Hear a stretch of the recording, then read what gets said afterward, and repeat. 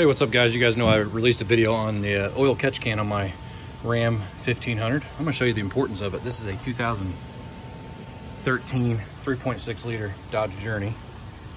Now let me show you, I got the intake off.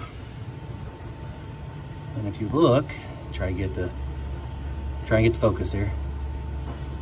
If you look down in there, come on, there we go. There's oil mixed with the fuel. And that is what we try to keep from happening. That is right down there on that cylinder. You notice all these cylinders look a little white. Mucus, it looks like mucus. That is what we're trying to stop with the oil catch can. I know some of you guys said you never heard of using an oil catch can or didn't understand what it does. That's what it does. It keeps that right there from happening. It collects it in the catch can instead of it going back in the intake and into the engine. Real quick video guys, just wanted to show you the importance of an oil catch can. Hope you guys liked the video and we'll see you in the next one.